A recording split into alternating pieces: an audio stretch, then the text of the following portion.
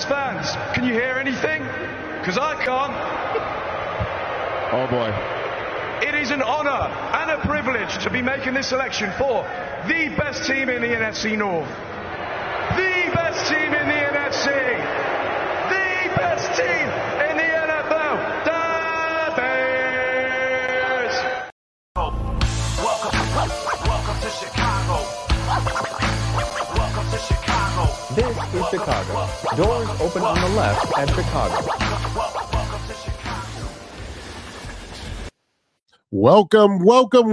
Welcome to Chicago, coming from the 606 Media Studios. This is the TCSF podcast with E-Roc and Big Z. Yes, sir. Back in action, baby. Back in action. Episode 192 is brought to you by 606 Media, true Chicago sports fans, and Grit Clothing Company. Don't forget to go to gritclothingco.com and get your official TCSF podcast t-shirts. Search for keyword True Chicago and use our promo code TrueFan15 for 15% off your entire order. That is TrueFan15. Go and get your shirts now. Right now, like right now, this minute. Okay, cool.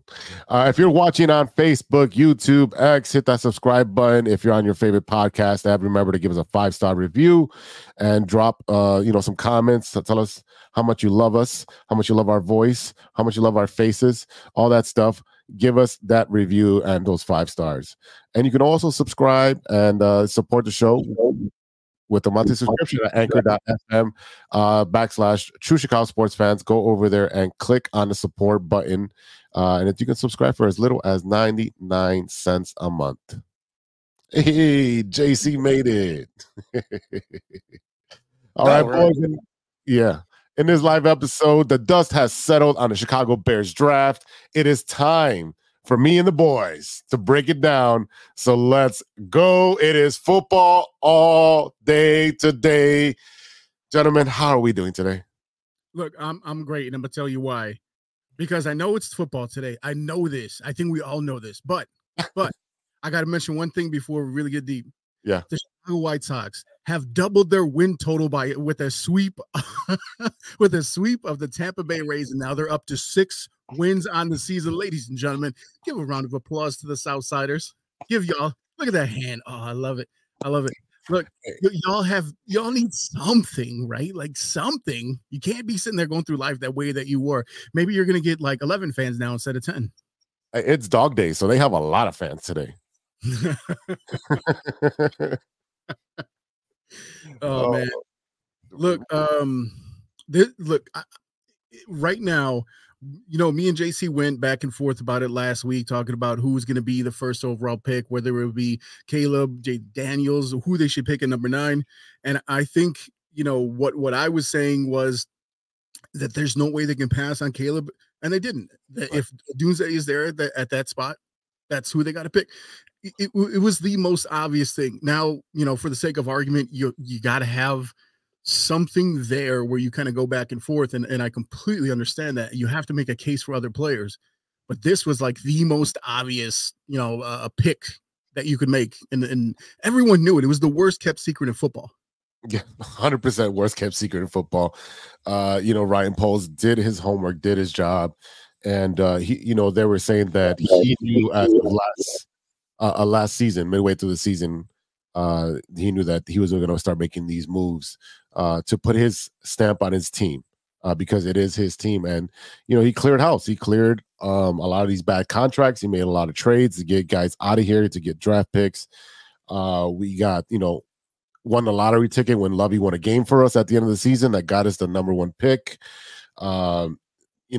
We trade that pick and we get a haul. I mean, just like literally every single thing went right for Ryan Poles. And this man has a horseshoe the size of the Chicago bean right now. Yeah, it's really far up there. I mean, look, I think we knew, again, we knew Caleb was working out already with the Bears. We saw Keenan Allen show up at the USC Pro Day. Right. We've already seen Caleb working with DJ Moore at UFC. Okay.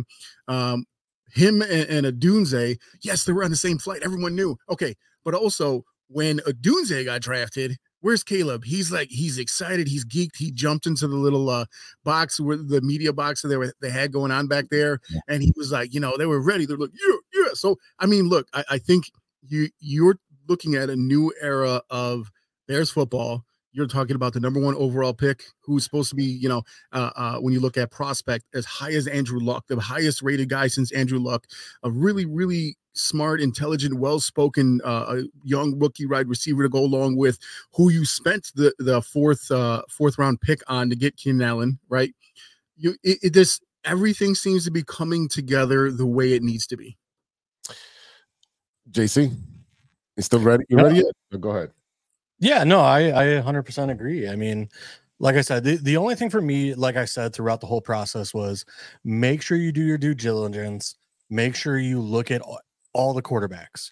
I just didn't want them to get tunnel vision, focusing on Caleb, only Caleb, and like I said, the one thing that kind of upset me was they didn't go to Jaden Daniels' pro day. But by that time, it had seemed like they had already made up their minds. They were going with Caleb. So, but that was my only thing. My only thing is, like I said, just do the due diligence. Make sure you do all your homework. Go through all the files. Go through all the teachers, all the coaching staff, all the trainers and people in the building that Caleb, was involved with and dealt with. Like I said, my only thing. And like I said, if Caleb was the pick, I was 100% on board with that. I'm fine with that. My only thing, like I said, was just make sure you don't just get the blinders and don't look at the other prospects as well.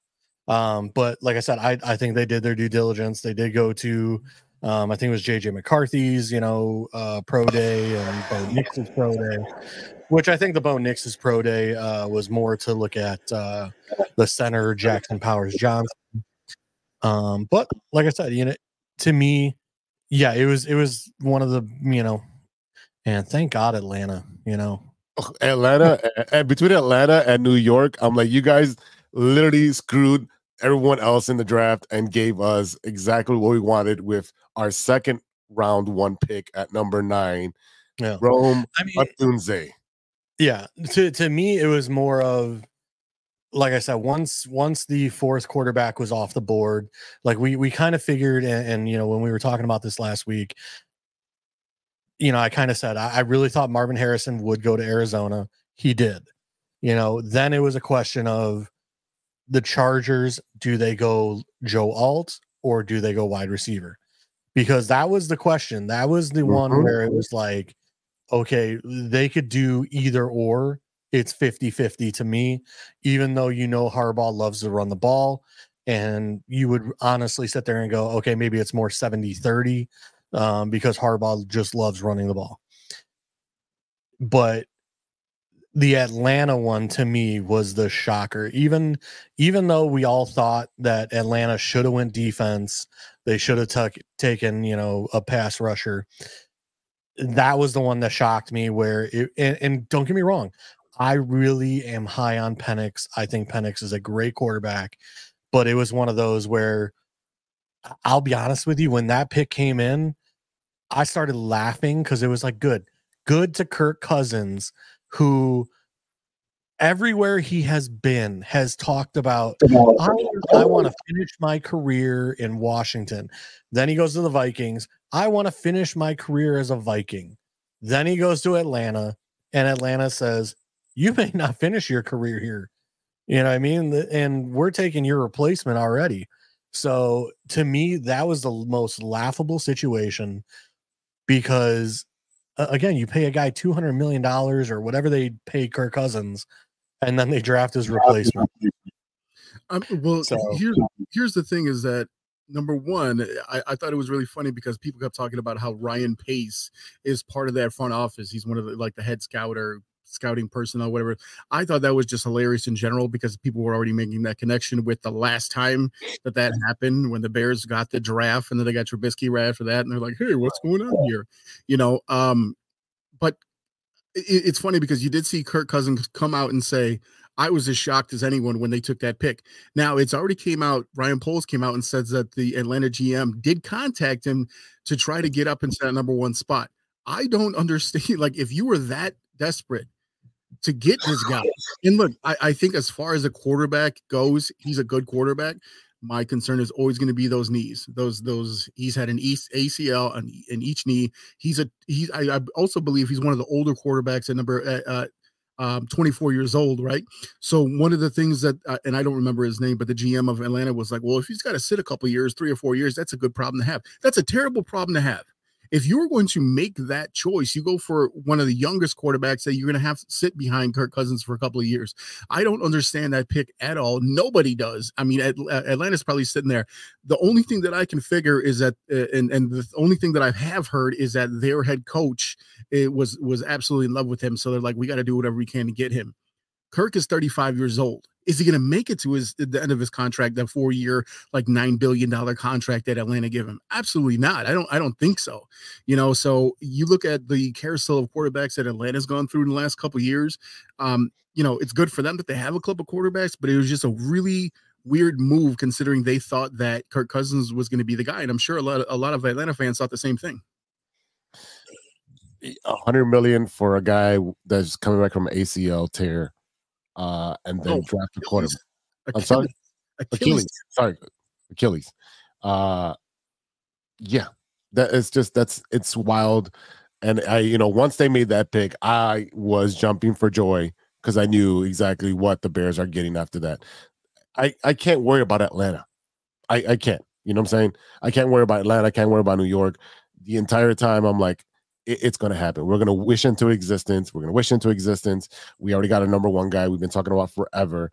And now we need Odunze to show up on the board for us. And that's exactly what happened once that pick came in. I mean, obviously, grading the number 1 overall pick, it's got to be an A for doing their homework, an A for picking, a player that has proven to in college football showing you that he can actually play the same games. Yes, he's had some ups and downs. What quarterback has it? The main concern was that he fumbles. Okay, well, he had no offensive line over there, so he was running for his life, kind of like Justin was last year here. So yeah, you're going to fumble because you're trying to be a playmaker. That's going to happen. You're trying to extend the play, so that's going to happen. So for me, for the Bears, for Ryan Poles on the Caleb, I grade that as an A. Oh, that's a home run. I'm sorry? That's an absolute home run. 100%. We talk about doing due diligence. We talk about looking at other players. I mean, like you mentioned before, he knew he was picking Caleb. I knew, and you knew, and everyone else knew that they were picking Caleb Williams months ago. Yeah. One thing I'll say about Caleb is that because of the NIL that we have in college sports now, which allowed Reggie Bush to get his Heisman Trophy back, which was amazing. I mean, there's so many things I can equate that to. I'm not going to do it on this show, but there's so many things I can equate that to. The legality of things which previously were not legal, and now people are being people that were previously penalized for it should not be penalized anymore. But that's neither here nor there or up here. But with that NIL deal, Caleb was already living large. Yeah. And he's got this dope ass condo or whatever it is in LA, right? Ryan Clark, when he was on the Pivot podcast, they brought everyone over there. They showed him, and he just seemed like confident but not cocky, right? Like, I feel like he's a guy that's very sure of himself. He knows he was raised right. He fits the culture, I think, that Ryan Poles is trying to bring to the Chicago Bears. When you look at the moves that Ryan has made going into not just this season, but the previous season, trying to line everything up. I mean, these are chess level moves when everyone else is playing checkers. I mean, you think about the fact that what they got from Carolina out of that pick and what they ended up with. I mean, you can't, and they have another pick. I think the 2nd round pick next year. Next year, yeah. So yeah, come on, this is ridiculous. This is exciting. Yeah, we got Caleb Williams, Rome Odunze, Montez Sweat, Keenan Allen, And what would be the other? Oh, what's the Bates from and Bates in the 5th round, right? Yeah, in the 5th round. That is a haul. And we still got another pick next year. Thank you, Lovey. Thank you, Carolina, for being a disorganized organization. I think every team in Carolina is just in shambles at the moment. You know, the shame of it all in reality, right, is the fact that they went out and got Bryce Young. They got the guy. CJ Stroud had the type of season he had last year. The year after, Lovey did that to hook up the Bears. I mean, that's an MVP right there. It's the way that this team has turned around. I'd have to say in my lifetime, I can't remember a draft that leaves me as excited as this one does. And that's only based on the first 2 picks in the 1st round. You can't tell me anyone I mean, obviously there wasn't no one else really. I mean, other people did, but I mean, like, to that caliber had 2 first-round top 10 picks, and to come away with these 2 guys, it was just like, again, a masterclass. Yeah.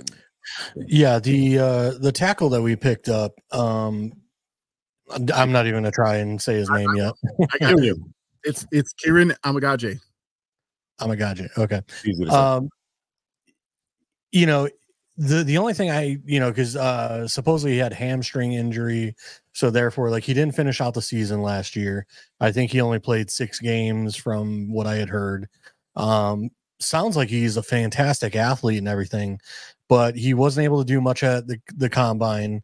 And then the rumor was, had he been able to go to the Senior Bowl and do everything at the combine and everything, that he probably would have worked himself into a 2nd-round pick.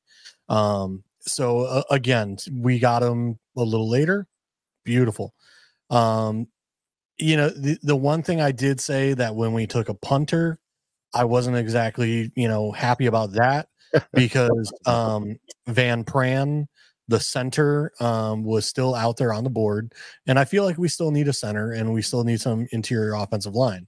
So when Van Pran was out there, I thought that was going to be the pick, and then all of a sudden, we drafted a punter, and I'm like we had a center right there, like, staring us in the face. So, polls must be really high on this Bates guy that, he's tried to acquire before in a draft pick and then finally was able to trade for him this year. So he must be really high on Bates to once again stare a center down the barrel of a gun and say, nope, I'm going to go take a punter instead. I think it's not just Bates, but I think you still have you're going to have roster cuts, right? They're going to come across. So I think it's that. I think that he's, again, I think he's playing chess when we're all sitting here, like, learning how to play checkers, right? I think there's certain things that he already had in mind. And you look at Torrey Taylor, that when we had the intro of the show with the guy from England, the international player of the year, or the international fan of the year, who says the best team in the NFC North, the best team in the NFC, the best team in the NFL. And then he comes out and he said, as an Englishman talking about a punter, they brought a punter. The big thing, the thing that was stupid was that Rich Eisen had to stick his beak in there and start talking while the guy, oh my God, shut the hell up. You're all over it. 24 hours in a 3-day span. You can't shut up and let this guy just sit there and talk. Like, shut up. And then he came out, and then the funny thing was, like, oh man, you got an Englishman to say punter. Like, that was kind of funny. But look, when you look at how bad Iowa football was historically through the season, terrible. He was their MVP. Yeah. And you got this Aussie kid who can pin it down. You're looking, again, when I talk about chess and not checkers, you're looking at your defense. We know that we can pin you back, and we're trying to get Caleb the best possible field position that you can get, right? This is not built overnight, but again, is a couple of off seasons now. According to Caleb, though, we're not going to be punting. That was fantastic. So according to Caleb, if we're not going to be punting, that's a wasted pick, isn't it? No, like, when we have taken the center. I absolutely love that. He calls up, he's like, hey buddy, happy to have you on board. We're not going to need you that much. That is just like, I don't know, man. And then Roma Dunze comes out and says, I already hate Green Bay. When I see the color green, it makes me want to puke. That was the highest, share, the highest thing on our page this week. It had like 1,600 shares. And I meticulously made all those draft graphics for each player, right? I got some more stuff coming in down the line. But that was the one. It's that hatred of Green Bay. I've been talking to Packers fans on Facebook, and I'm already seeing them. It's like, man, I really hated this draft for us as a Packers fan. We hate what happened because now the Bears are actually a threat. Now, Odunze, Caleb, Torrey Taylor, Amagaji hasn't taken the field in the NFL yet. We don't know what's going to happen, but damn, am I excited because like I said, I don't think I've seen, even just with those first 2 picks, a draft like this for our Chicago Bears. Yeah, I mean, go ahead, JC. Yeah, one of the nice things is, like I said, with Amagaji, we've really been kind of filling that backup role with, you know, some veterans there that, you know, like, yeah, they're filling in, but this guy's like a high end, like, can actually be a starter potential guy. So to have him, you know, God forbid any injuries happen to Wright or Braxton Jones, this is going to be perfect to have him waiting in the wings. Like I said, we haven't had that guy that, you know, could fill in on the offensive line, could be, you know, a swing tackle, can be a whatever. Like I said, we've really struggled with that. So to see that as a need and fill it, that to me is perfect. Braxton Jones also will be coming up on a contract, I think, within next year or the year after. So again, maybe a year or two to get his feet under him. And like I said, maybe we move on from Braxton and we don't pay Braxton what a left tackle needs to be paid. We keep that salary cap low from that position, and we keep paying some other players. So like I said, yeah, I mean, there's so much to be excited for and ready to roll. I mean, the only problem I see is, you know, the Lions had a pretty good draft, the Packers had a pretty good draft, and, you know, the Vikings, you know, we'll see what happens there. But I mean, our division alone, I mean, there's so much going on. It's going to be a brutal. It's going to be exciting. Battle, you know. It's going to be exciting season with everybody in the NFC North to be competitive for once. You're going to have all these teams. So you're going to rebuild these rivalries. Obviously, you have the Green Bay and the Chicago Bears, right? But now everybody's gunning for that #1 spot. And everyone's almost on that even playing field at the moment. Obviously, we have Green Bay with a, was it second-year starter now, third-year starter with Love over there.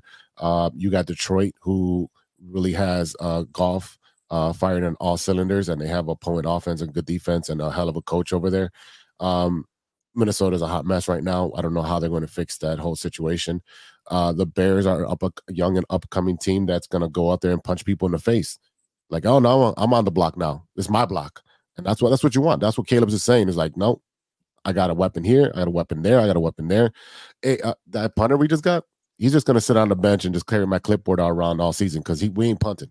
We going all 4 downs and we're gonna just shove it down your throat. That's what we're gonna do, and I really love that. I really love that. We needed that attitude. We haven't had that attitude since we had like Mike Brown and Urlacher and all those guys. That defense, they had attitude, and people were scared of that defense. That's what we need. And finally, it's on the offensive side. So it should be very exciting. This is going to be probably one of the most exciting upcoming Bear seasons of our lives. And we've been, 42 years, 43 for E-Roc. I mean, it's so crazy because we've always been known for the defensive team that runs it down your throat. And, you know, we're going to play black and blue, football. Now it looks like, what is it? Well, what's the football game where there's no rules and you just blitz? Yeah. Like we have all this firepower. We're just gonna throw it over everybody, and we're gonna get hit, flip over, and keep running. It feels like a video game. We really have a video game roster right now, and pray to whatever God you pray to that these kids do develop into what we expected them to develop into. to address a couple things that you guys said. Kieran Amagaje. Hey, I got it right. Sure, you did. Let's see. I looked up what they said about him. He says, from a size and athletic standpoint, Kieran pops on film because of his rare length, light feet, and smooth body control to mirror pass rushers or create momentum as a run blocker. Though he does a great job repositioning his hands and feet, his inexperience is also apparent when it comes to timing and adjustment fundamentals. So he will not be starting week 1. That's okay. He's going to learn under Braxton Jones, under Larry Borum, and he'll come off the bench. He'll spare them, and then hopefully by the end of the season he should be starting. I mean, he's definitely a project. I think they came into it knowing that. I think Ryan Poles did his research on this guy, and I will speak on the fact that he is a local guy who went to Yale.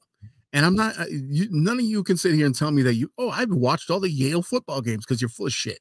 Like, you're a liar flat out. Like, no one watched Yale football. His mom was like, wait, Yale had a football team? Like, that's how, like, but look, they did their research. They saw, and like JC said, if he didn't have that injury, he probably would have popped somewhere in the second round, So, but when I mentioned him, going to Yale, what that tells me is you're talking about another well-spoken, intelligent, respectful cat. He's not going to sit there and be like, well, I don't, like Odell Beckham, like always push back against somebody. Well, you can't tell me. He's going to be the dude that will appreciate his spot in the NFL. It's the same way that Dunze speaks. He's a very well-spoken, intelligent guy. Same thing with Caleb. I think even with Torrey Taylor, when you heard him speak, you just heard him. Yes, sir. Yes, sir. No, sir. Yes, sir. Yes, sir. I can't wait. Yes, sir. I'm excited. This and that. Sir, sir, sir, sir. I don't call nobody sir, right? Like, so, I mean, he's better than I am. You know what I mean? As far as like that kind of attitude. But yeah, I mean, like, I think they did a really, really good job of looking at high character guys. What the kid from last year that they passed on that was losing their mind about Jalen Carter. Thank you, Jalen Carter.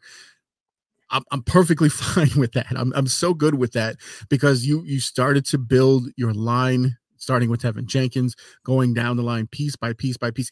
Even Braxton Jones, they felt good about him. He is a draft pick of the Bears. You know what I mean? So you look at what they were trying to build, giving up draft capital this year to bring in players that they think could be difference makers, like Montez Sweat, right? Like, again, DJ Moore, so on and so forth. Even bringing in Keenan Allen with that 4th round pick that they traded to the Chargers. I can't stress enough when I talk about chess versus checkers. He's cooking, man. And look, we're not talking about macaroni and cheese in the box, right? We're talking about a full, like, back in the day MacArthur's. I heard it's not very good now, but if y'all know soul food in Chicago, MacArthur's back in the day was the spot, and that's where Ryan Poles was cooking when he first came to Chicago, when he was on the Bears many years ago. I haven't had that, so. Oh. I have Soleil or something like that on Chicago Avenue. That's very popular. So really good. Say this thing. All right. So the Bears did also. Everyone thought that I think that was part of the outrage when they got Taylor, the punter from Iowa. They're like, "That's your last pick of the draft." Well, guess what the Bears did? Guess what Ryan Poles decided to do? They got the 5th round, 144 overall pick, and they traded their 4th round pick next year to the Bills. Another Bills trade, so they could move back into the draft, and they picked up defensive lineman Austin Booker from Kansas. He was like their top tacklers, their top everything on the line. So they're a lot of people were high on this kid. Obviously, when you get that late draft, you're not getting like the 5-star, but guess what? People get drafted in later rounds all the time. Richard Dent was drafted in the 8th round, which doesn't exist in the NFL anymore. Okay. So again, he went after a guy that he thought could be helpful and productive to the team. And I gotta say, we got to see how this draft is going to play out.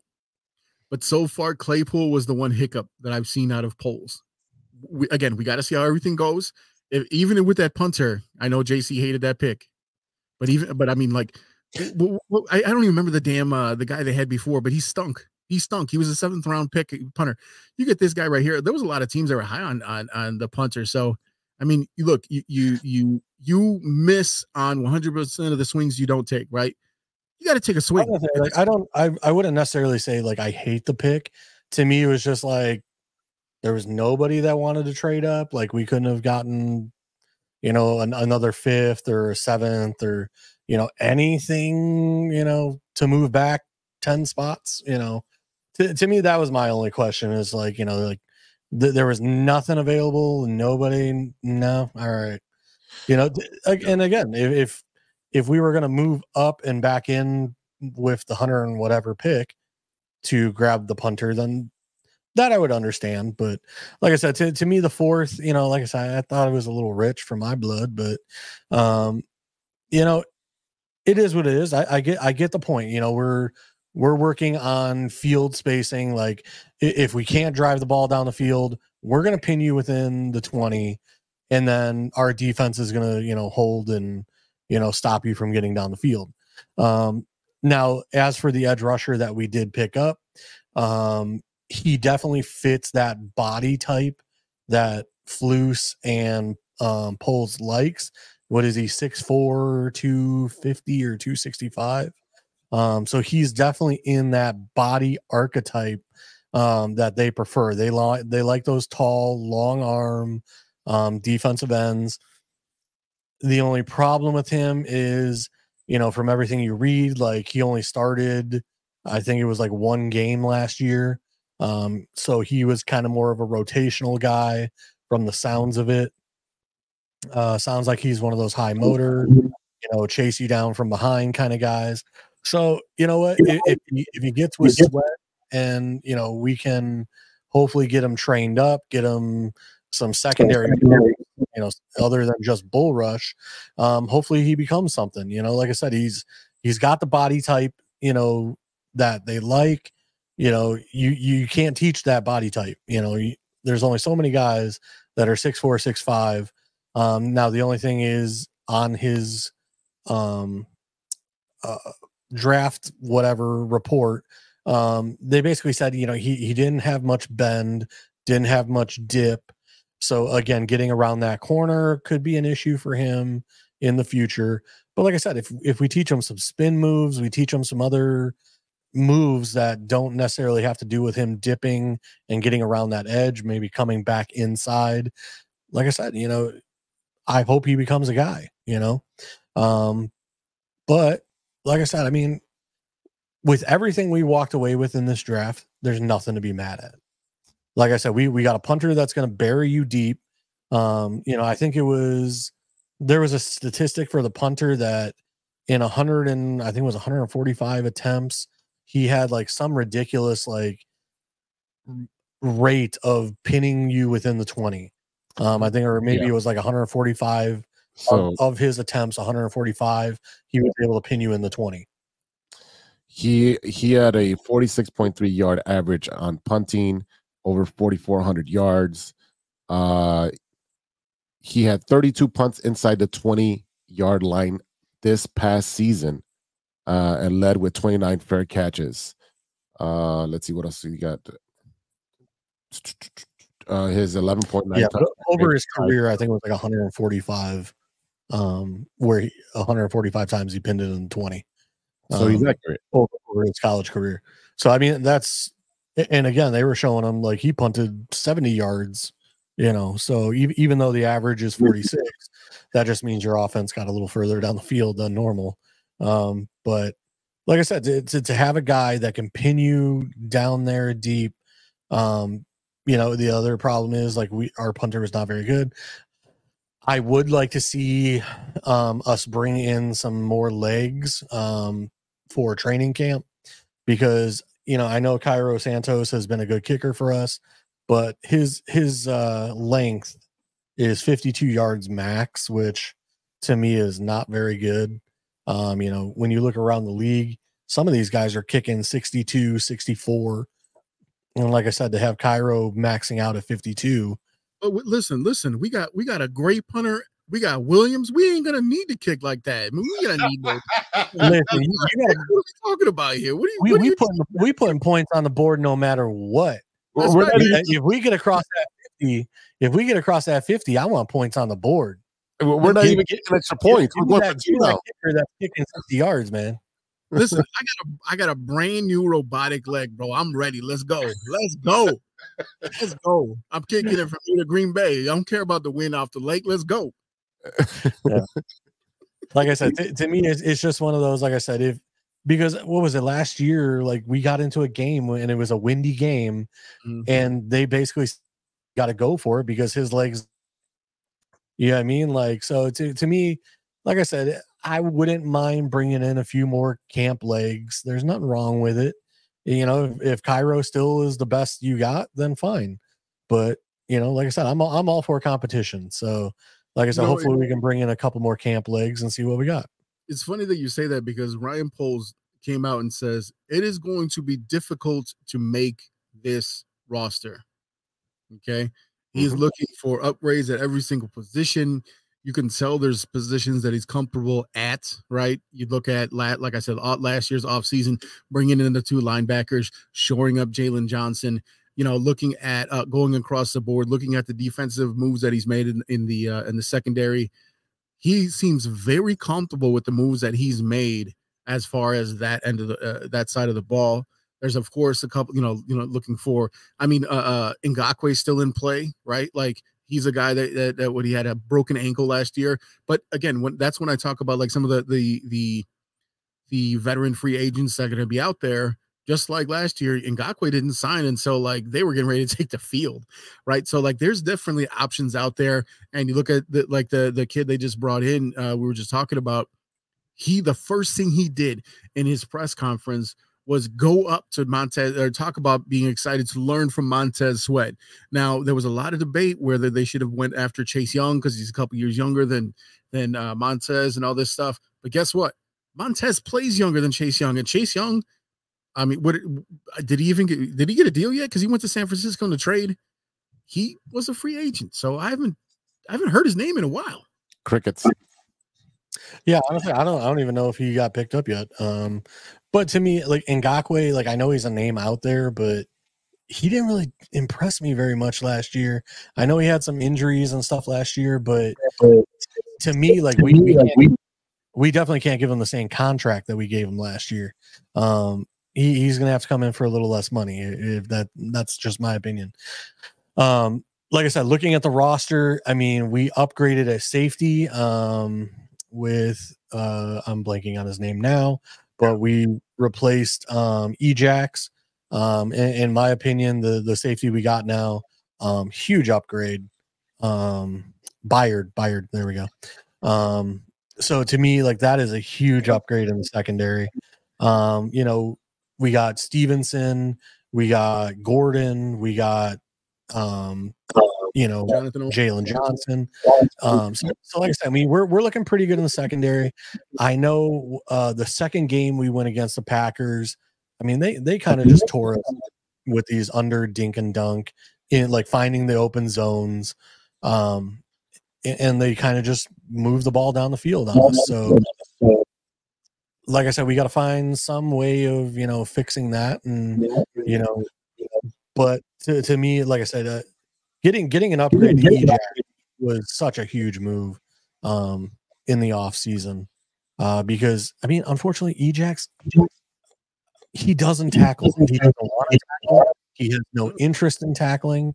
So to me, to get Byard in, and like I said, that to me is a huge upgrade. So just a quick look here at a couple of the other free agent signings they made. Jake Curran, who is an offensive lineman, formerly from the Seahawks. Byron is D-line from the Texans. Jake Martin from D-line from the Colts. Everyone's favorites, bum Dante Pettis is back. Yay.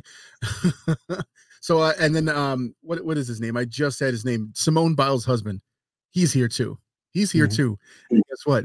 They already love Chicago way more than Green Bay. How easy is that? You know what I mean? Like you went from a town that has one thing going on 8 times a year to, the best summer city in the world. Yeah, well, Simone said she was happy not to have to jump on 2 planes to get to one place, So now she could just hop on a plane straight to Chicago. And don't forget DeAndre Swift. Do not forget DeAndre Swift. I mean, that right there.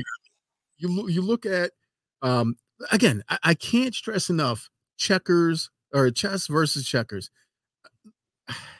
It's been upgrades at every position. I mean, it's crazy. It's crazy what Poles has been able to do in 3 seasons, being able to undo what the other Ryan did.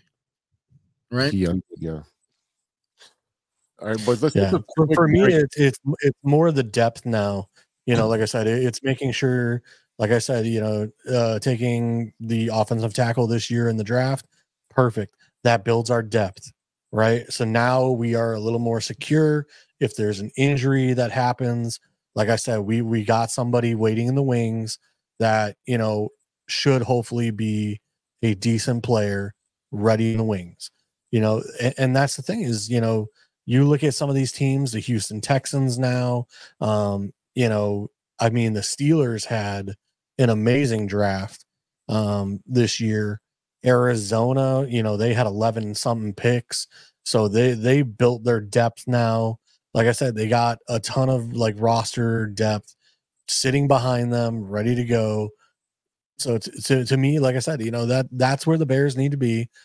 Like we're talking about Dante Pettis. Well, yes, he's not that guy, but again, he's going to be battling with Scott and oh God, who's the wide receiver that was 26 years old when we drafted? Velus Jones. Velus Jones. There we go. So, like I said, I think Velus may have a role on this team just now because of the new kickoff and punt return rules that have changed. So I think he may have a role with that. That is his job, to carry everyone's bags. Go home. Like I said, I think he has a role as a punt and kick returner now with the new rules.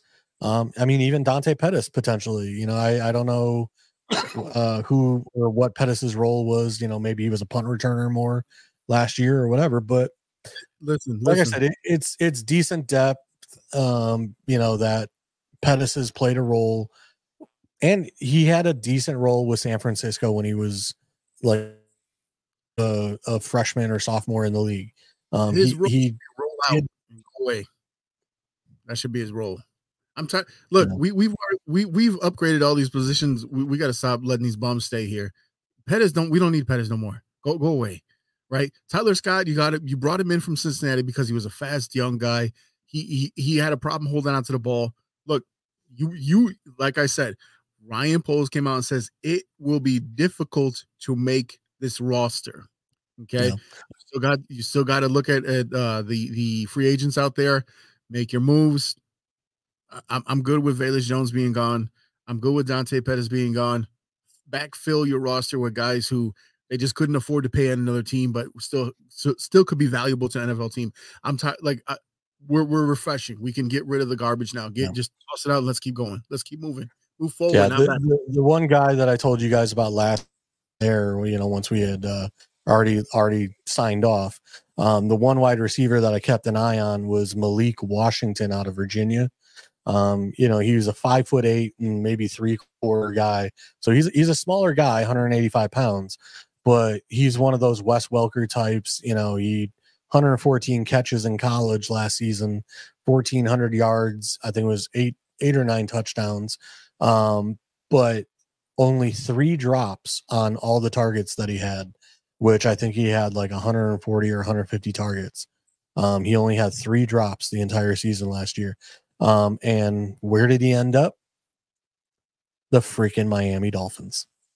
That was the one guy I was keeping an eye on, as a very late round guy. And he ends up going to the Miami Dolphins where, they just a speedster. Yeah, I did see the guy. Yeah. All right, like I said, let's take a quick break real quick, and then we'll come back and we'll go into what's going to go on next with the Bears, especially with free agency and the depth chart. So we'll be right back after a word from our sponsors. This is Chicago. Doors. This one. Hey, true Chicago sports fans, show off your Chicago pride with some fresh clothes from Grit Clothing Company. At Grit Clothing, they create that simple yet classic style that represents that Chicago Southside lifestyle. From t-shirts to hoodies, hats to glassware, they've got you covered.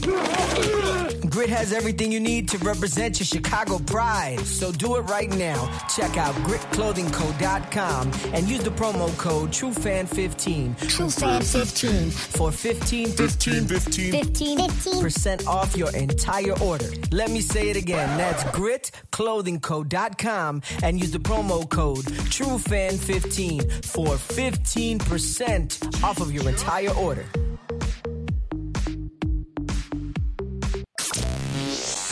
Hey guys, it's Steven. And this is Sean, and you are listening to True Chicago Sports Fans. Don't forget to listen to Nowhere on the Weekend. New episodes on Monday. You can find us anywhere you listen to podcasts. Yeah, so we're going to go do a couple of shots. So let's kick it back over to Big Z.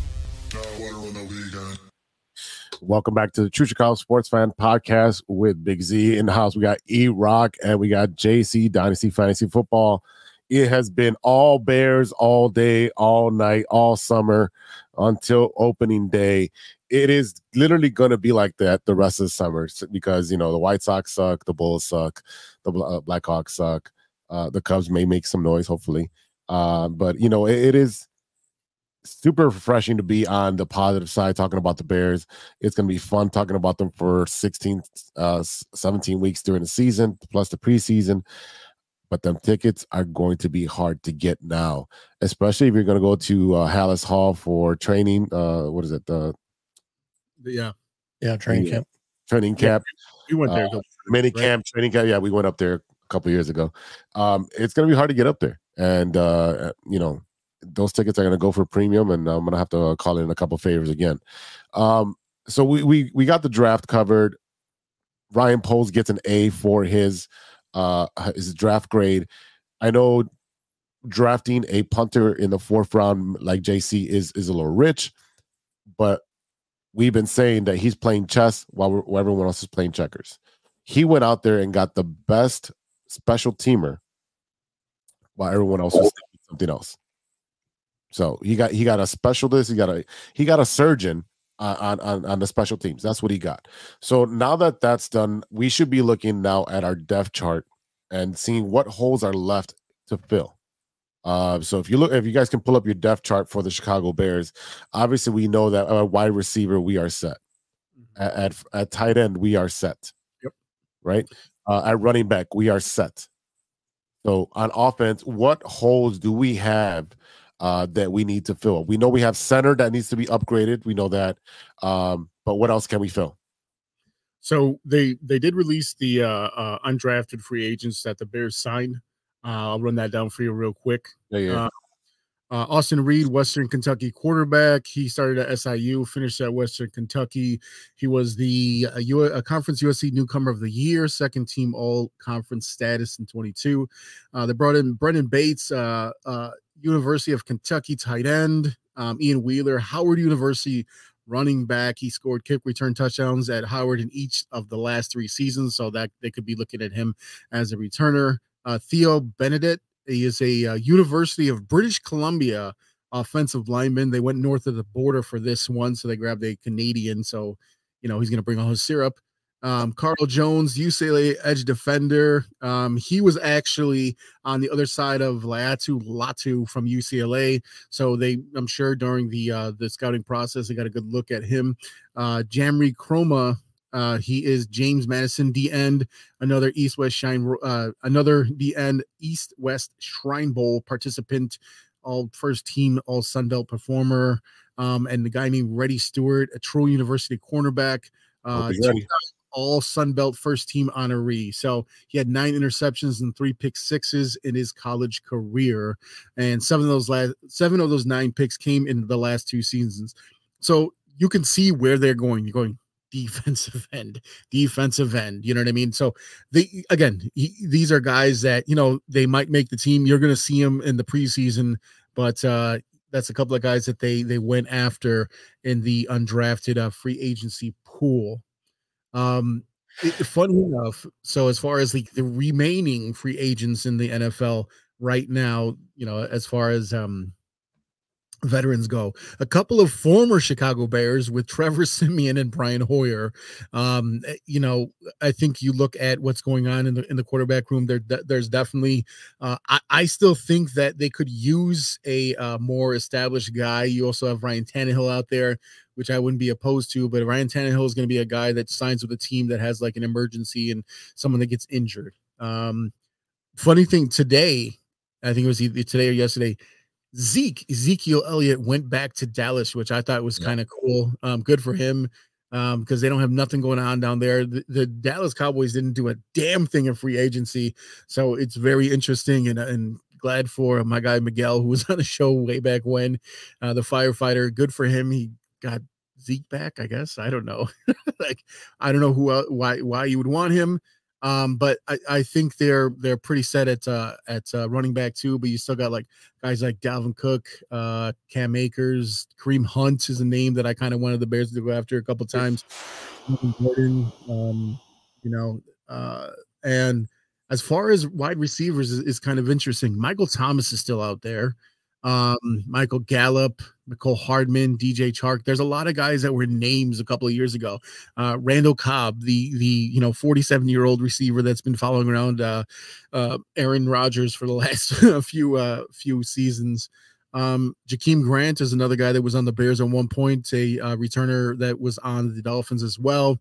So there's definitely a couple of guys out there. I don't care about tight ends. Offensive tackles.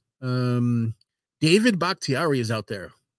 Now, I'm pretty sure he was injured at the end of the last season, and I'd be kind of surprised with the way that the Green Bay kind of handles their own guys if he doesn't end up back there in some capacity. Old Bear Charles Leno, who has been at Washington for the last couple of seasons, is out there. Riley Reif is out there. Jason Peters, who is another guy that's 47 years old, and I think Mekhi Becton just signed somewhere else. There's definitely, again, there's guys out there that can be had, but I think we look at centers, Scott Quisenberry, Brian Allen, Lucas Patrick, who, funny enough, Lucas Patrick came into my job a few months ago. Really? Yeah. You saw him roaming around, and I was like, hey, who's that guy? And I was like, he's not a very good football player. That's who he is.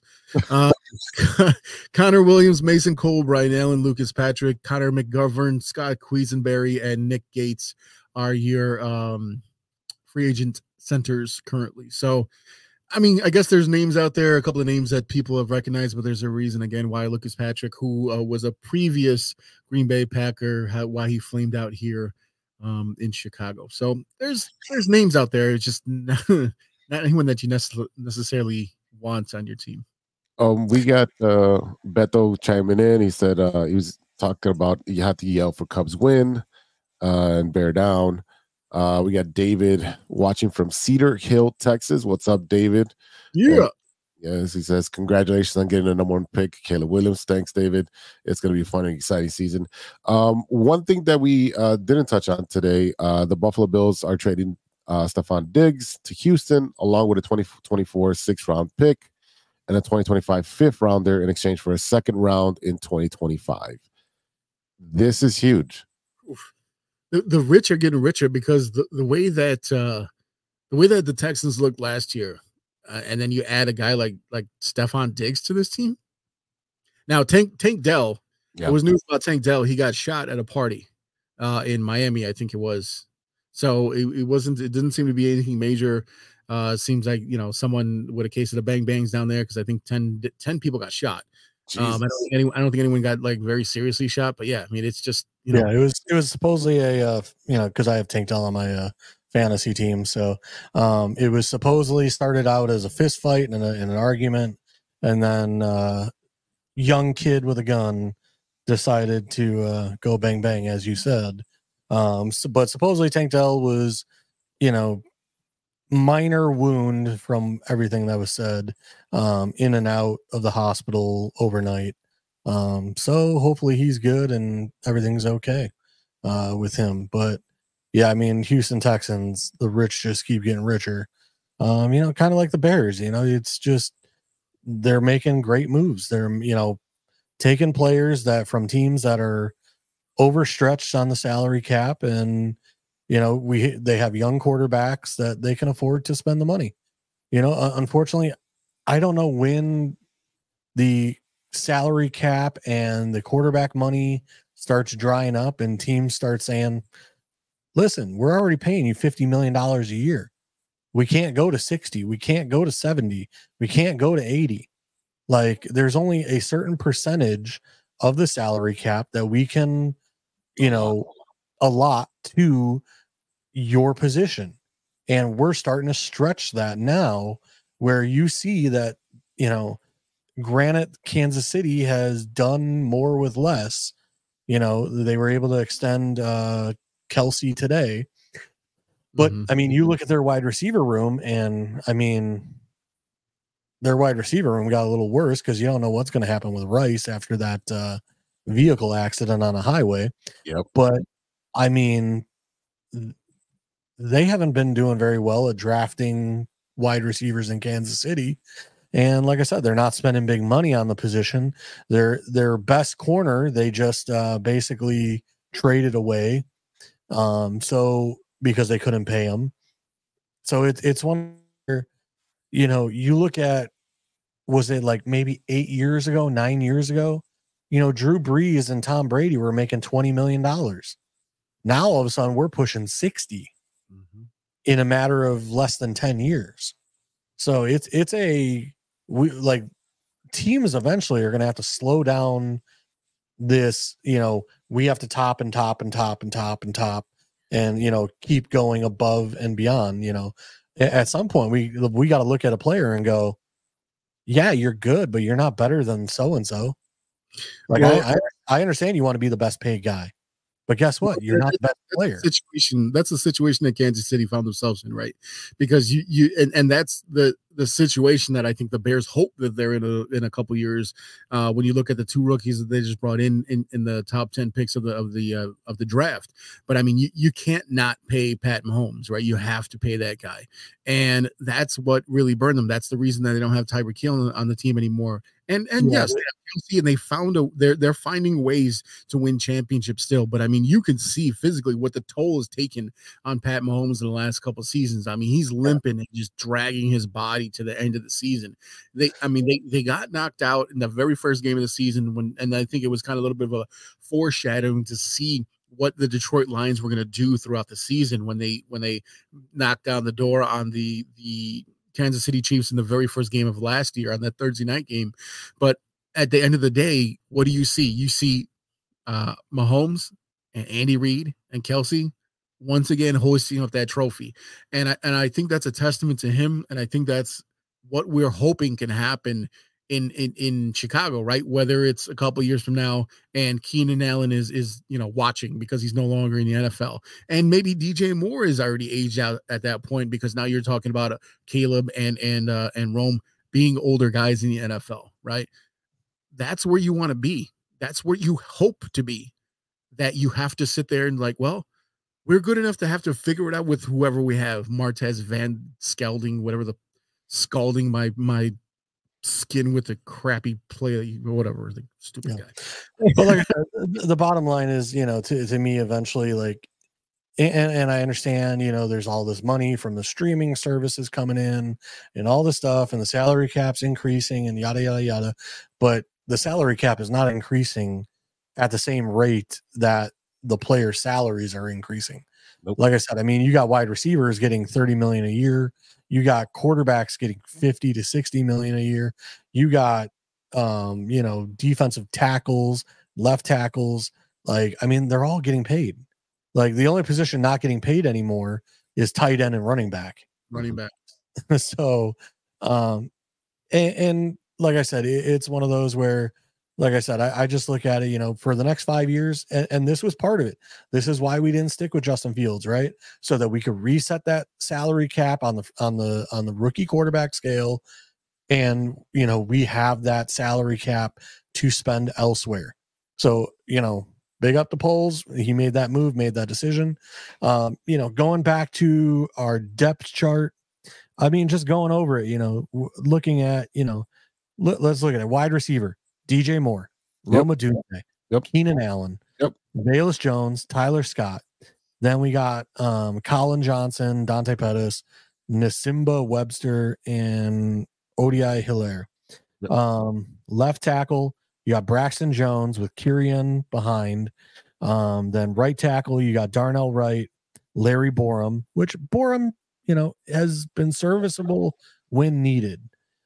Right guard, you got Nate Davis. Center right now looks like you got Tevin Jenkins and Braxton Jones. So that's your starting, which I believe Tevin Jenkins is a free agent next year. So we'll have to look at that next year, potentially in the draft. Running back, we got Swift, Herbert, Roshan. Perfect. And you got Travis Horner as kind of that smaller scat back role. To me, like I said, looking at this, we really need to see hopefully Zach Pickens, who we took last year in the draft. Hopefully he comes along this year. Because we did lose one of our defensive tackles, or quote unquote nose tackle, in the offseason. But you got Montez Sweat, Andrew Billings, Jervon Dexter Sr., DeMarcus Walker, TJ Edwards, Tremaine Edmonds, Jack Sanborn. Linebacker, maybe depth wise, we could use some depth there. Behind TJ, Tremaine, and Sanborn. I don't know that we have, that linebacker behind that you would really trust. If one of those guys goes down, strong safety, you got Brisker and Owens. That's perfect. You got Byard at free safety. Maybe we could use something behind him. But other than that, Kyler Gordon, Stevenson, and Jalen Johnson. So, and who was the rookie last year? Was it Terrell Smith that was kind of playing when Gordon was hurt? He was a great option as well, behind those three starters in Stevenson, Jalen, and Gordon. So, like I said, Trenton Gill, who was our punter last year, he wasn't the best punter. So, we go out, we get a young punter that can punt 70 yards. Boom, there we go. We're moving on. Like I said, Cairo Santos, I would really love to bring in a camp leg to go against him. Somebody younger, a younger guy from college, that hopefully can, punt more than or kick more than 52 yards. But other than that, looking at the depth chart, I'm not mad at it. Like I said, I think center and right guard would be the only things I'd be looking at, like long term, in the way of, having some depth there for the long term. But other than that, I'm not mad at anything on our depth chart right now. No, I actually kind of like what Nate Davis brought to the table last year when you saw him when he was healthy. He seemed like and that's the thing, is when he was healthy, he wasn't healthy much last year. So that's the thing with any position. It doesn't matter, but I think he does have the talent there. And I think that, if I'm not mistaken, he did have a couple of mental health issues that he was kind of dealing with, and that's what held him back early in the season. Physical injuries are what they are. You can't, you can do whatever you can as far as training and things like that to help it. But I mean, I do appreciate the fact that the NFL has really taken the initiative to focus on mental health for a lot of players. There was a story that came out. It was Jerry Rice's son who was just drafted. I forget which team he was drafted to, but he either directly after the draft or instead of attending the draft, he went to attend the funeral of a former teammate of his who, they found passed away in his apartment, and it seems like it was self-inflicted. So there's a lot of things going on as far as like the NFL really taking the initiative and pointing that out and making sure that, hey, it's not just a physical thing, it's a mental thing. And for anyone who watched Ted Lasso, great show. anyone that watched Ted Lasso knows how important that is to not just the mental health of an individual, but the mental health of a team and how they support each other. And I think that's one of the more encouraging things about a guy like Caleb Williams, is because he's all about that. He's all about bringing everyone up. You notice that he has made contact with, like I said, with every draft pick that they made. He formed a connection with Odunze before they even made the draft. And, Odunze was flying that plane, so we all know what was going on over there. He was flying the plane?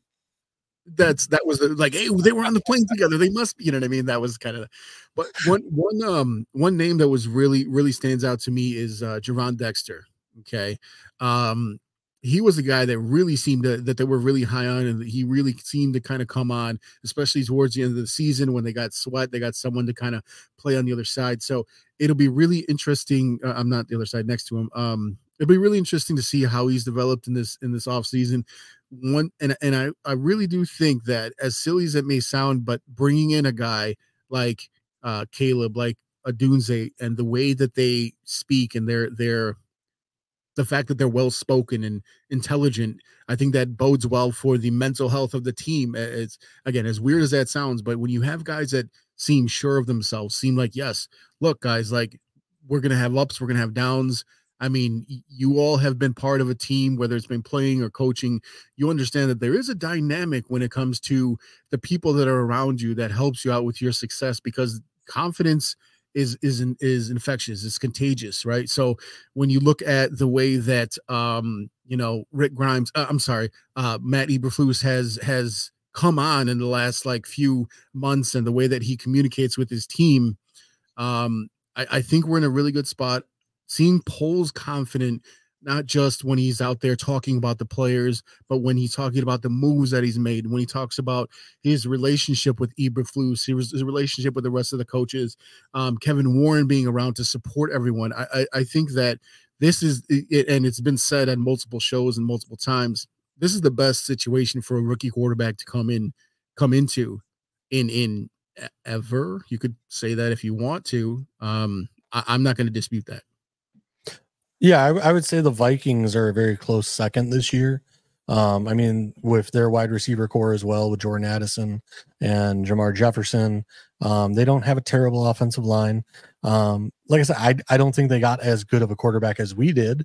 But I mean, like I said, they definitely put, of all the positions, I think it was us, the Commanders, and then definitely the Vikings were the best landing spots for these quarterbacks, in that order. That said, talking about Javon Dexter, he was, of all the defensive tackles that were drafted last year, he was only second to Carter in pass rush and quarterback pressures. And even that, seeing as where Dexter was drafted versus where Carter was drafted, it was like a clear day and night. Like, you got Dexter, I forget what round was Dexter drafted in. But I mean, it was one of those, it was a huge positional, the fact that he was drafted so much later than Carter, but was performing slightly just below. It was a huge steal for us as a Bears organization, because I mean, he just played very well. So, like I said, hopefully, Pickens, who was, I can't remember if he was drafted before or after Dexter, but he was drafted in the same round, I believe, or maybe one round after. But they came in together. Hopefully Pickens will, maybe year two start making some progressions, because like I said, I would love to see that rotation on those front defensive tackles start getting going, because that would be awesome to see. Just a good pass rush up the middle, good run stuffers. One of the UDFAs that we signed, and I'm not sure if it is Keith Randolph or if it was Jamari Chroma. One of those two, there was a lot of hype that he should have been a 5th or 6th round pick, but he ends up going UDFA. So the Bears got potentially a decent prospect there, undrafted free agent. So hopefully they can come in and, fight for a spot. Yeah, I mean, there's going to be a lot of battles out there, and signing these undrafted free agents and rookies is going to fill out the roster for the Chicago Bears. So what we're going to do, and as you guys were, mentioning all this, what popped into my head was we have a lot of young talent going around with all the different Chicago teams. If you look at the Bears, it's a new culture. It's a whole new way of thinking, new way of doing things. We have Caleb, who's like E-Roc said, that he's going to be a leader. He's already talked to pretty much everyone that's been drafted, saying, "Come on, let's go, get on the train. We're going to ride this all the way through. Let's go." You've got, with the Blackhawks, you got Connor Bedard and Kevin Korchinski, a good base to start with the Blackhawks rebuilding. They're going to have either number 1 or number 2 pick this draft. This is a young Chicago resurgence and rebuild for a lot of these teams, and they're coming up all together. I just want to real quick have Big Z say what was the other guy on the Blackhawks besides Connor Bedard real quick? Korchinski. Oh man, that's my favorite part of the show. Is just that's why JC. I wish you would have gave him a list of like names to say when you were just sitting there struggling through names. I'm like, bro, this is Big Z's bread and butter right here. I mean, he loves just saying everyone's name wrong. That's my favorite part of the show. Isn't that Korchinski? Sure, Korchinski. Look, if you don't know, how the hell do I know? I'm reading it. It's Korchinski. I mean, I got Polish friends. Look, you just proven that you're from Chicago. That's all. That's Ukraine. That's living in a Ukrainian village. That's what that is. I know all the skis, man. Come on. I mean, you got the Blackhawks young and up and coming. The Bears completing, this is like phase 2 of the rebuild. We got, one more good draft. So a couple of free agents next year. And man, we are going to be so hot. You got the Cubs. Lots of young talent on that team, right? You supplemented with some veterans. I think they're a couple moves away. I still think they need, a bullpen, another starter, because Kyle Hendricks and Drew Smiley are just ass right now. I'm sorry? Trevor Bauer is cooking in Mexico. Go get him already. Trevor Bauer, what are you doing? That's what we've been saying for 3 months already, man. I'm just saying he's cooking over there. He's cooking. Yeah, he had 9 strikeouts the last thing.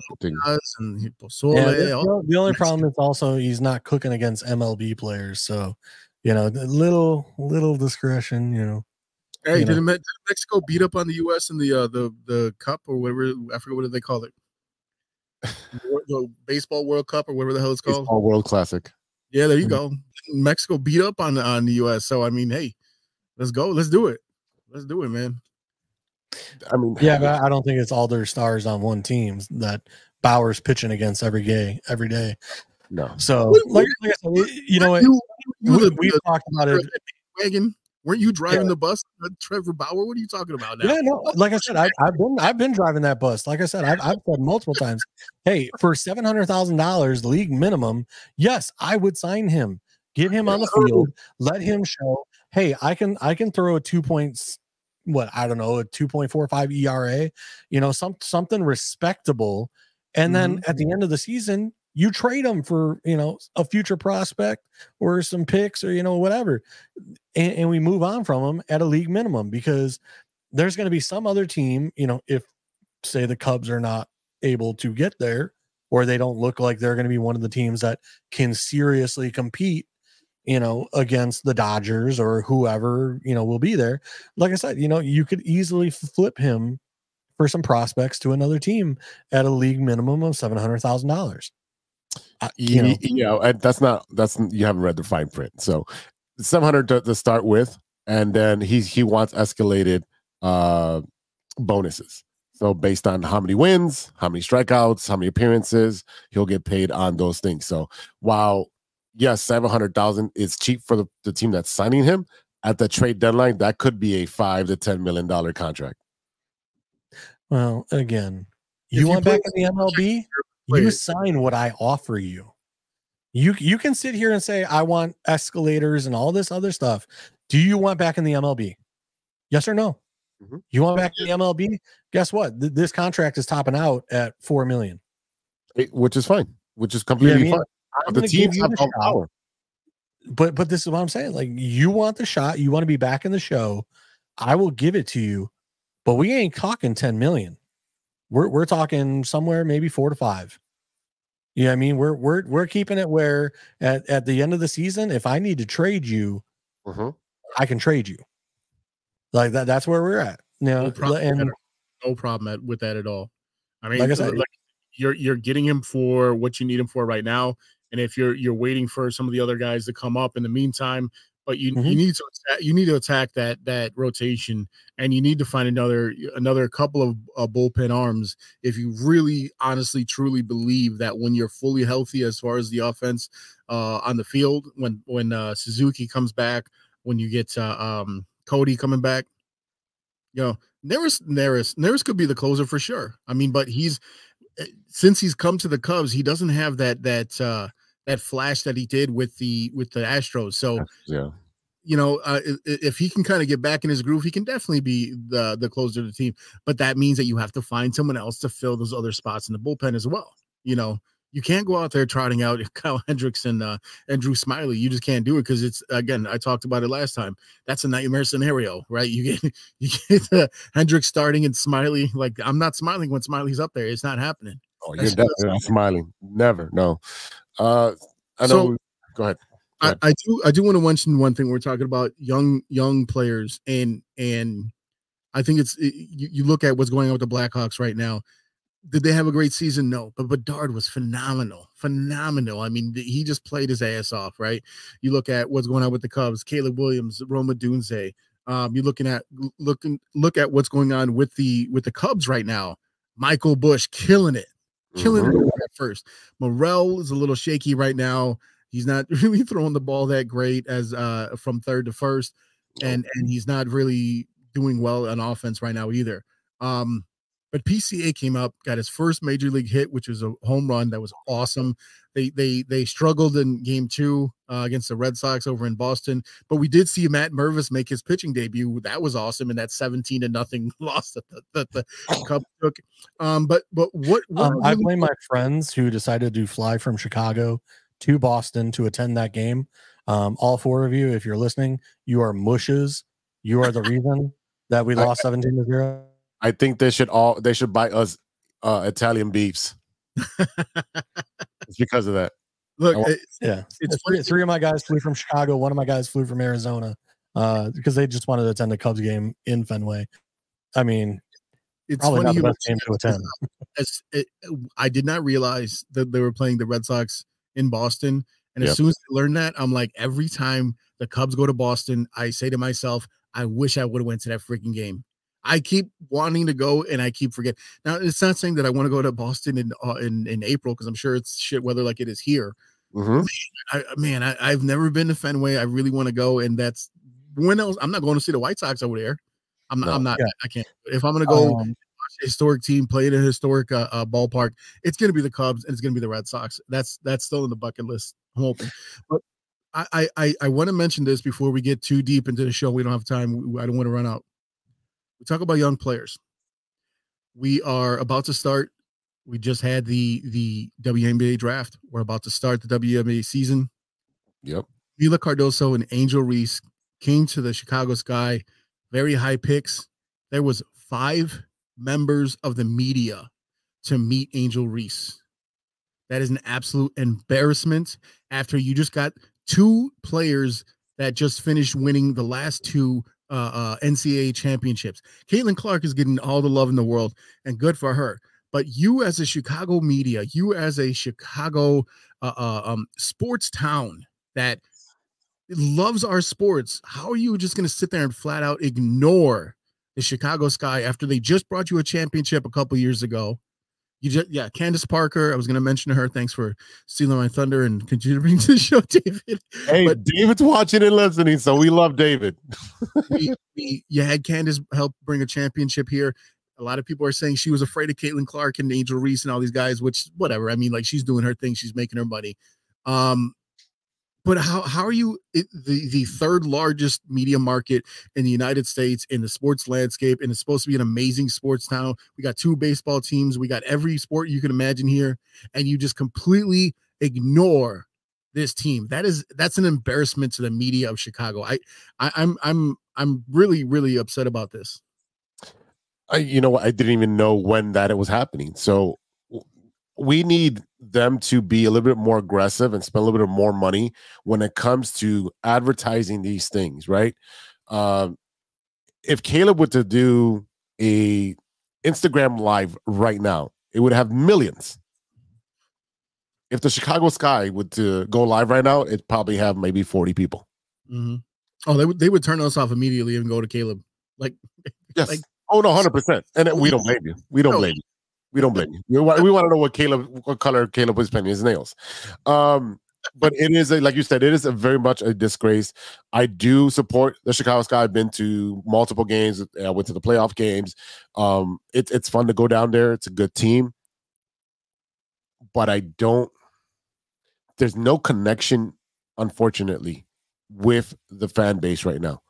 And whether it's a male or female that's supporting the team, there's no connection. And I think they are playing in a small venue that's kind of hard to get to. They're playing at the Wintrust Arena down right by McCormick Place. And yes, it's beautiful because it's right there off the lake. But at the same time, it's kind of difficult to get there. Would I prefer they played at the Allstate Arena or the United Center? Yeah, but I think the United Center is a little too big for them. They should move that Indiana game over. Town, they'll play in the United Center. That hasn't been. The perfect place for the Sky to play is where the G League plays. Where the what? Out in where the Bulls G League. What is it out by the Schaumburg Center? Yeah, they used to play there. Yeah, I mean, to me, like I said, it's you don't want to get too big a venue because I mean, to host events, it's a lot of money to turn the lights on. So you get too big a venue, it's a lot. Right. It is, and most of those tickets that you get fans that go there are free tickets. They're free tickets given out to friends and family or the schools, radio stations, and exactly. It is a lot of free tickets. They want to get people in the building, and it's a fun time. It really is a fun time down there with the Chicago Sky. Tickets are fairly cheap. The stadium is a pretty cool stadium. Remember, me and E-Roc went over there for you. Was it not a Bellator fight? Yeah. Yeah, so why not put them at the UIC arena? You have college kids there. You can create interest there. You partner up with UIC. Create a funnel for to go through there.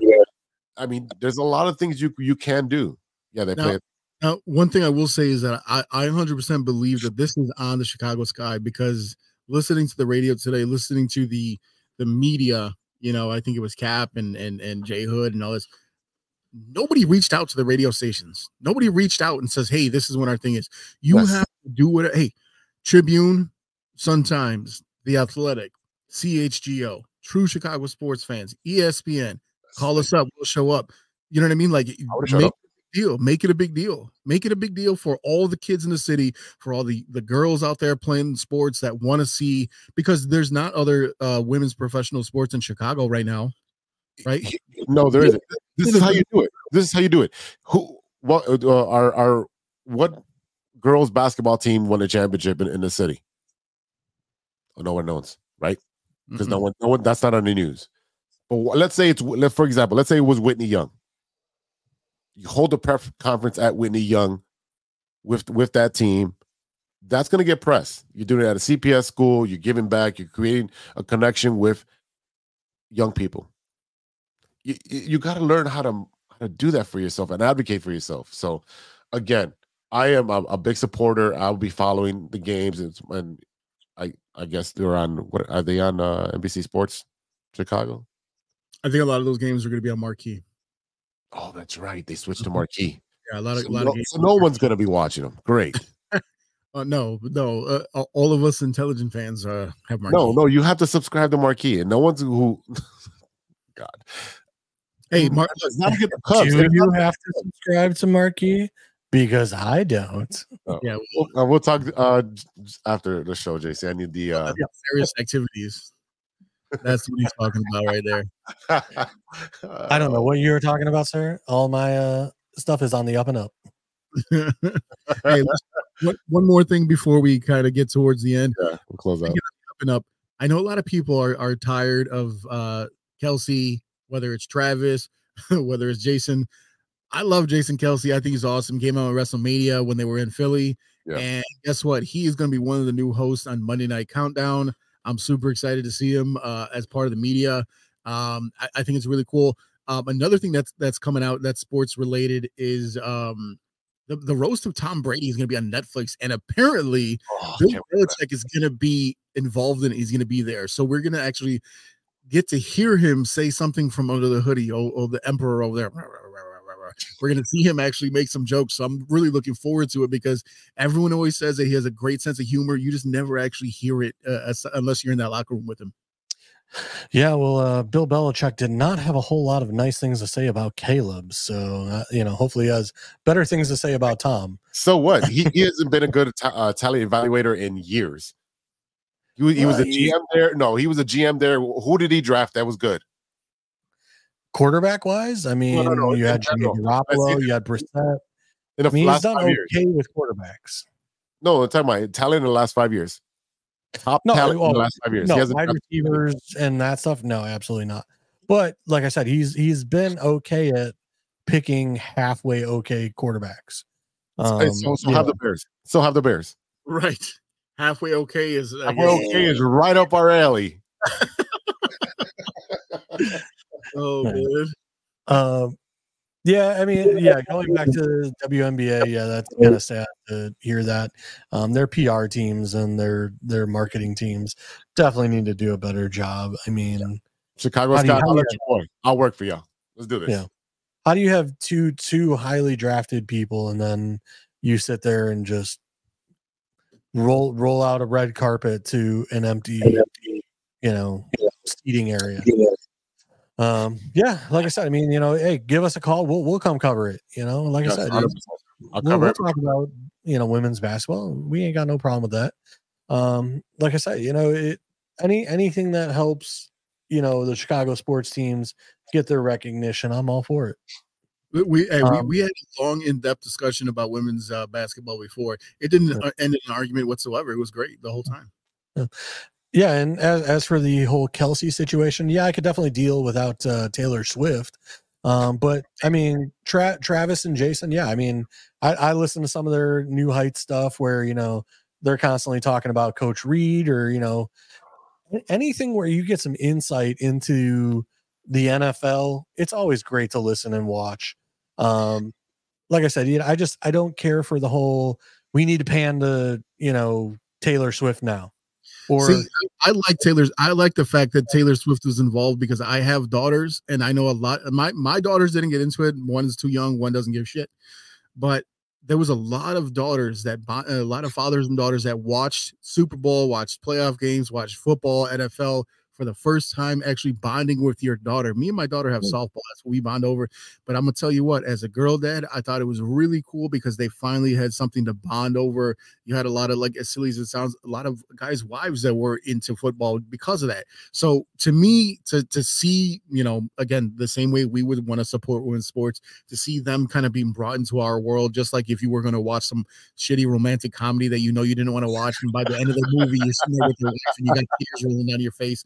There's nothing wrong with that because what it does is it makes it a little bit more inclusive. And you're talking about the top pop star in the world. I have no problem with them, bringing her on the screen because then you got your little girl. I don't mind it. I think it was just how much, I don't like if you want to talk about her, great, but I don't need you to pan to her 7 times. Who cares? You know what I mean? Like I said, to me, that's just a 3-hour football game. Who cares? You didn't miss anything. They didn't miss any scoring. There was no touchdowns or a miss.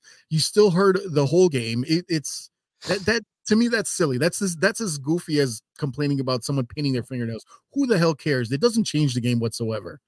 Just let the little girls have their, like, oh my God, it's Taylor Swift live. actually see her in person on the TV. I'm completely fine with that. It's just Again, just as a football fan, I'd rather see a replay and going over X's and O's than you're going to see that anyway. That's just me. Hours on end on network. That's all they do all day. The 30 seconds worth of screen time that Taylor Swift gets does not change that whatsoever.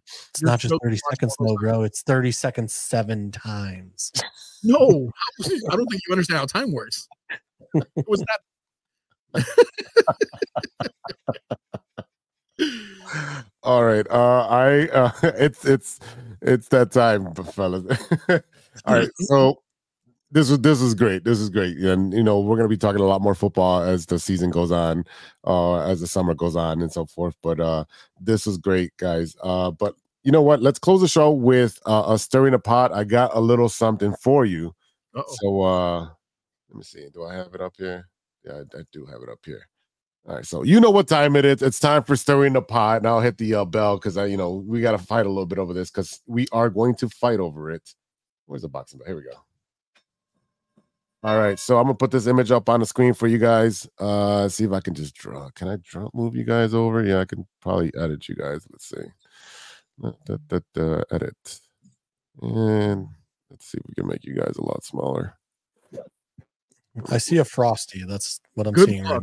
now. All right, so you can't see all the images. I'm gonna move myself out of there too, and move you guys over here somewhere. McDonald's McFlurry, Popeye's banana pudding parfait, Yeah, so McDonald's apple pie. you've got to choose one. You got the McDonald's McFlurry Oreo. You got Popeye's banana pudding parfait, McDonald's apple pie, Jollibee peach mango pie. I don't know whether one of those is that. Wendy's original Frosty, Taco Bell cinnamon sticks, or Burger King's Hershey Sundae pie. Woo! That's a lot of sugar. This is easy for me. This is easy for me. Because that McFlurry is the bummiest ass dessert. You want one of them that actually tastes good. Go to Culver's. Go to Culver's and I was just about to say, can I go off script? No. You got to choose one of these things. I know Culver's is great. Because I'm going Culver's as well, if that's an option. No, it's not an option. Pick one of these crappy ones. They're not all crappy. I'm joking. I'm gonna give you mine, and it's the winner, and because it's the best one on here, and it's that the Hershey pie from Burger King is by far blows out whatever weird mango and banana pies that they got out there. That old ass McDonald's apple pie that it was so shitty they used to give it away for 50 cents. Yeah, 2 for $1. Banana pudding parfait. Stick to chicken, Popeyes. The only thing that could possibly have a fight in this, aside from that Hershey pie, is the Frosty. That's the only thing with French fries. Dip it in there. I did see a guy from England who's like, dipping anyone that takes a French fries or chips, they're really called chips, and dunks it into something that's sweet is absolutely disgusting. I'm like, bro, you guys eat beans on toast. Shut the hell up. No one wants to hear about your food opinions. There's a reason why your teeth look like that. Tell us how you really feel. Tell us how you really feel. If I'm forced to pick one of these, yes, sir, it would have to be the McFlurry or the Frosty. In my opinion, the problem is every time you go to a McDonald's, the McFlurry machine's down, so you never get to get it anyway. So then you take your butt over to Wendy's, get yourself a Frosty and some fries. I mean, I'll be honest with you, like Wendy's, they offer that buy a keychain, get the little mini Frosty, whatever, year round for $3.99. It's a hell of a deal. I'm gonna go Frosty with the all year $3.99 keychain. You know what? I have to agree with both of you. Wendy's Frosty, Lane Tech days. Mm-hmm. Oh, what is a junior bacon double cheeseburger? Whoo! That Burger King Hershey pie. That's probably the only thing I eat at Burger King. The 99-cent nuggets from Wendy's back in the day. Yep. Yeah, man. They had the good barbecue sauce back then. Now it's trash. Yeah. No. Right now you got to go with the $6 biggie bags. That's the only way you get your money now. Yeah. That's true. That's true. But it's weird because Wendy's fries always gave me hiccups. Whatever it was. Yeah, not a big fan of their fries, especially when they first came out with sea salt. Oh my god, they were over salting. It was not good. Yeah, I mean That was there. I remember it was the skin on fries. They're like, try them, you'll love them. And I'm like, what if I don't? What you gonna do about that? What you gonna do about that, Wendy? You took away my ashtrays and the little, remember the little metal ashtrays in the lounge over there? That was the coolest thing about those at least the Wendy's restaurants where they had that piece outside with the little sunroom. That was always really cool. And then we were, I mean, hell, this is aging myself very much so, but we would eat our 99-cent burger and our Frosty, and you just sit there and rip your cigarettes and sit there because, like, guess what? You can smoke inside. No one gave a shit. Yeah, the 90s were awesome. Absolutely. Absolutely. All right, boys, this has been a fun time. Great show, but we got to wrap it up. I got to flip this show and put it on the YouTubes and all that stuff. So, anything else in closing? No. Green Bay sucks. That Green Bay sucks. Green Bay sucks, yes. And let me tell you something real quick. Green Bay fans, if you're listening, your days are numbered. Your days are numbered because we're coming for you. I don't care how many times you've beat us in a row. I don't care how many guys named Love you got on your team. I don't care how many times you guys keep flipping over a damn quarterback room and getting another great quarterback. Your days are numbered. I'm not just talking, I'm talking about the whole NFC North, but particularly the Packers. And I think their fans know that. I've seen a lot of fans get real nervous about this draft. And they're like, oh, shit, here come the Bears. The least scary mascot in all of NFL. Go ahead and pack your boxes, go to Amazon, whatever you got to do. We're coming for you. And it's not going to be pretty. It's not going to be pretty. It's not nearly going to be as pretty as the brand new stadium they put out there that we're all going to pay for, right? No, that's no. Anyways, before we leave, I wanted to talk about Caleb already starting promotions and going. That's a new Bears thing to do. Give him the Bears face and the claws. Yeah.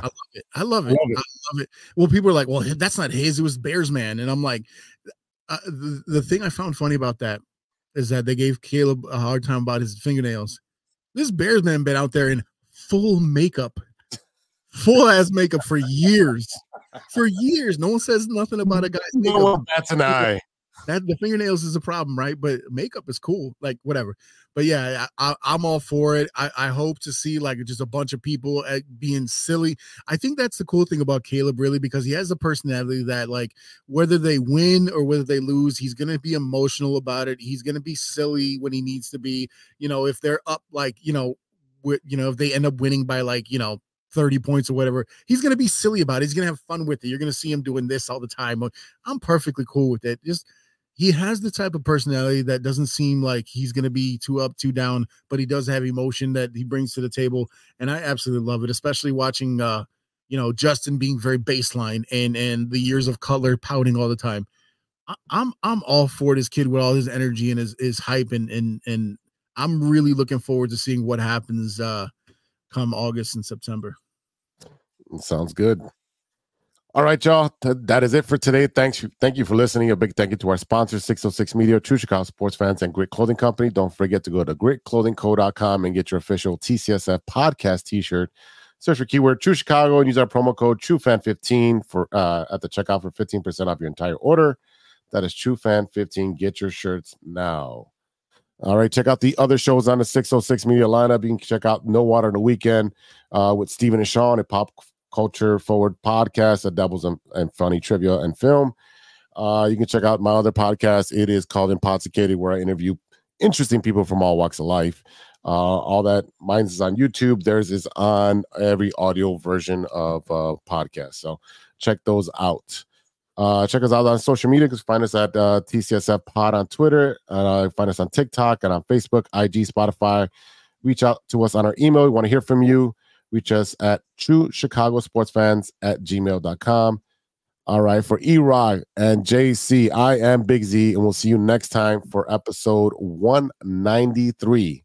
And until then, be good to each other for the love of sports. Swish.